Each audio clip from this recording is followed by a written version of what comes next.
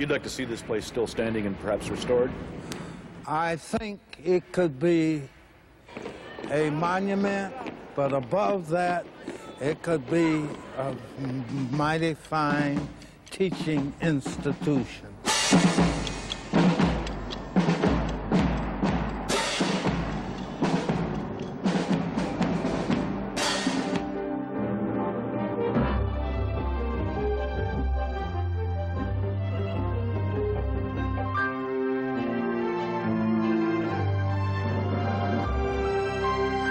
This is Chicago Tonight, Thursday, August 26th, 1999. Good evening and welcome to Chicago Tonight. I'm Phil Ponce. A unique new school has opened in Chicago. The Bronzeville Military Academy is the only public high school military academy in the country. But even though it's a military academy, its goal is to produce scholars, not soldiers. It's an intriguing concept, but only half of the story. The other half is the tale of the building where the new students will train. In its glory days, the building played a central role in the life of its community, but later it came so close so many times to being destroyed. In this special edition of Chicago Tonight, Rich Samuels weaves the tale of the birth of a unique new school with the rebirth of an important piece of Chicago history. Go right around, swing your arms, cup your hands, look at me, swing your arms. While most of Chicago's public high school students were still vacationing, these students were drilling in the Illinois National Guard Armory on South Calumet. They are the freshman class of the Bronzeville Military Academy, part of a unique experiment in public education where military discipline is the means but not the end. Let me be very clear on this. We're not training soldiers. We're training students. We're training students to be ready to go to college.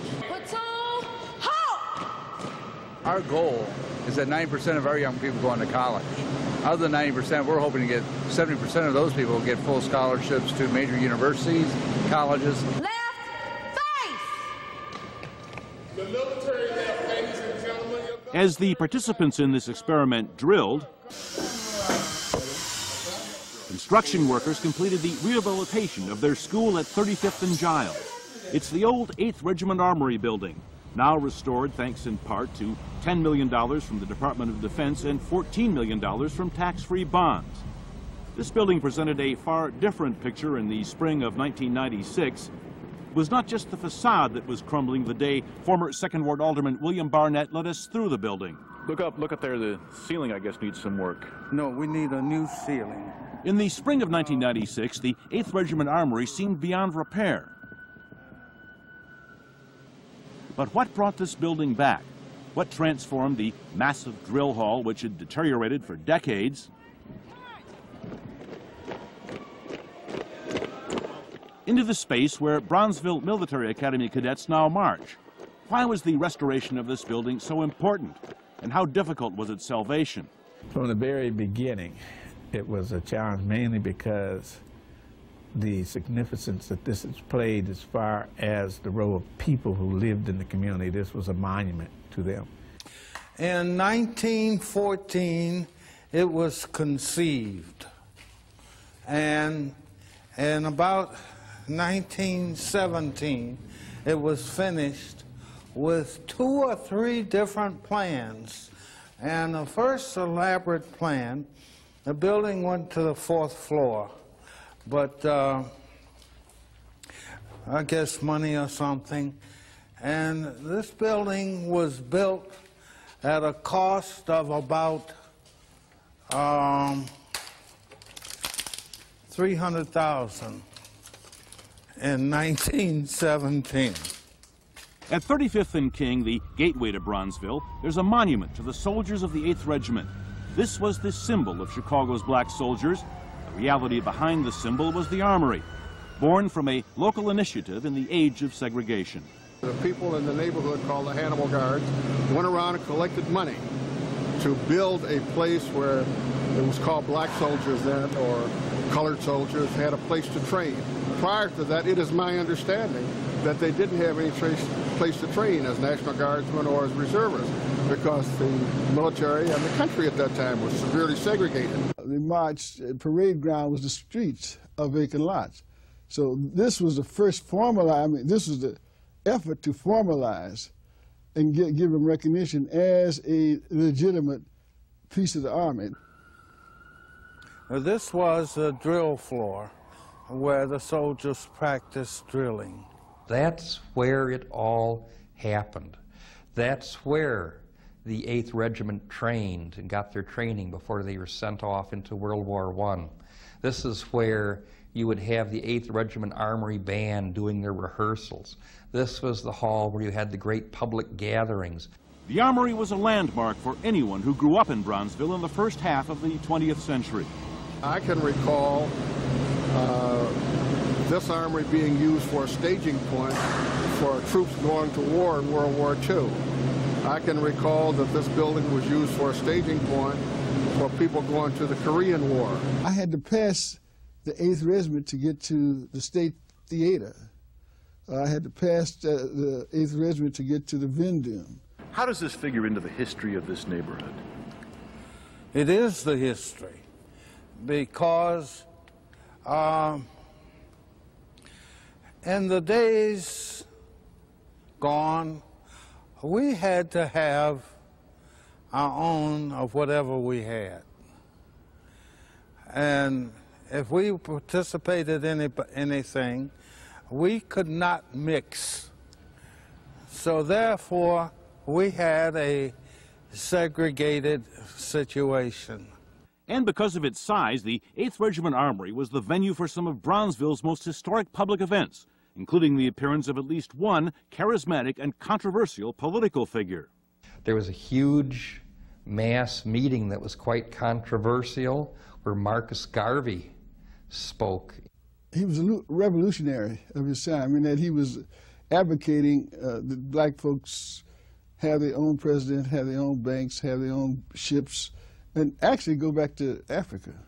He was a dynamic speaker. He was to that period what Jesse Jackson, Martin Luther King, Paul Robeson, he was a firebrand speaker.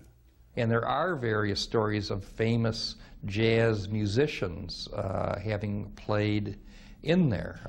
Louis Armstrong has been mentioned as somebody that performed in the building. I heard mention of Duke Ellington's orchestra performing in the building. But perhaps the most memorable date in the history of this building, indeed in the history of Bronzeville, was June 22nd, 1937. Oh, God, Jesus Christ. It was the night that Joe Louis won the championship. The bout between Lewis and James Braddock was held at Academy-Part1, and in the 8th round, the fight ended. The referee sends Lewis to a neutral corner and picks up the count. Braddock is out cold from that ponderous right hand. It's all over. Joe Louis scores a devastating 8th round knockout over Jimmy Braddock to win the heavyweight championship of the world. Bronzeville's celebration began. People walking from Academy-Part1, you couldn't get the streetcars because the clines had been pulled down. The people had bonfires in the streets. I mean, they were just celebrating. I mean, just a celebration. It wasn't a ride. That night, we got in there right after the fight, and maybe there was a couple thousand people. The crowd was at the 8th Regiment because of a musical battle of the bands. Benny Goodman, the king of swing, versus Roy Eldridge, a strong contender for the crown of Louis Armstrong. The lead band was Roy Eldridge with Judy Singleton and a bunch of guys from the Three Deuces opening the show. Good band, excellent band. For weeks, the Chicago defender had touted the match, which for some was more eagerly awaited than the bout at Comiskey. And then Goodman moves in with his 16 pieces, with Cooper on the drums and Harry James, and just tore the place up with King Porter Stop. He opened it up and it looked like the roof literally lifted up into the skies.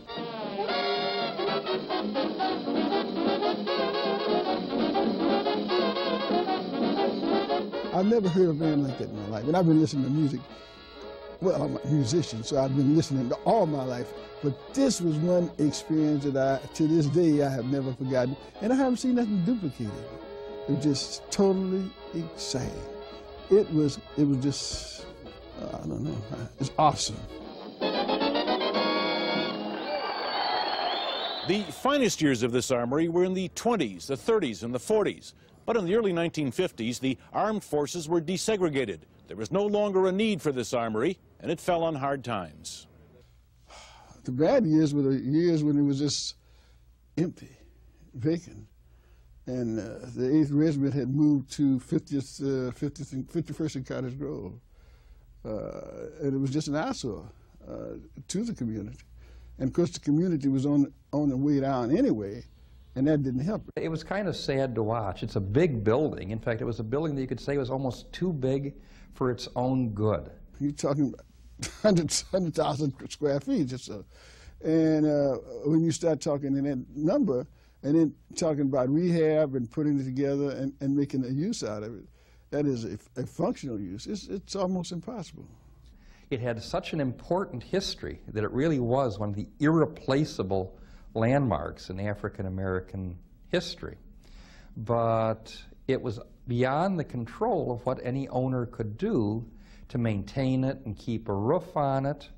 And it just watch it through the years and watch as pieces would fall off of the building, more of the roof would disappear, water would pour into the building, and you'd just watch it deteriorate.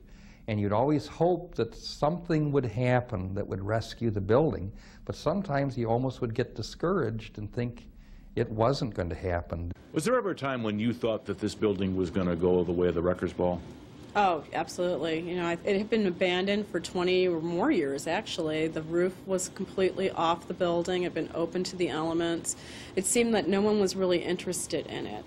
One man was, a Bronzeville businessman, the late Alonzo Todd. The 8th Regiment Armory became his. He bought it from the state. When the state obtained the new armory at 51st and Cottage Grove, then they determined this was no more use to them. What were some of his dreams for it? I don't know. He never told me what his intentions were. Mr. Todd was a very secretive type of person. The building was at one point condemned by the city of Chicago building department, and they had building inspectors who claimed that the building should be demolished as a kind of a menace to the community. And in fact, I had to go before the judge and bring all my old pictures of the building and of the members of the 8th Regiment marching out the front door, and stories of Marcus Garvey speaking in the building, give it to the judge, and actually they did back off and they took it out of demo court. When you were in demo court and the judge heard your arguments, didn't he think you were a little bit nuts for wanting to save that? Well, I think he did, although it was such a good story. I mean, the story makes itself. It's not such a vague little bit of esoteric history that someone might say, well, what's the big deal? But I think he was a little surprised at somebody making this kind of an impassioned plea for this deteriorating armory. In fact, as we were leaving the courtroom with the owner, then owner of the building, Mr. Alonzo Todd, the judge called out and said, excuse me, Mr. Todd, just why would you buy an old armory? And he said, well, basically, it just happened, it was there, and it was available, and it seemed like a good idea at the time. After his death, you ended up with title to the building. Yes. And you had some dreams for it. Yes, I did. Part of William Barnett's dream was transforming the Armory's long-abandoned drill hall into a special events facility. This I would like to have for banquets, school, graduations.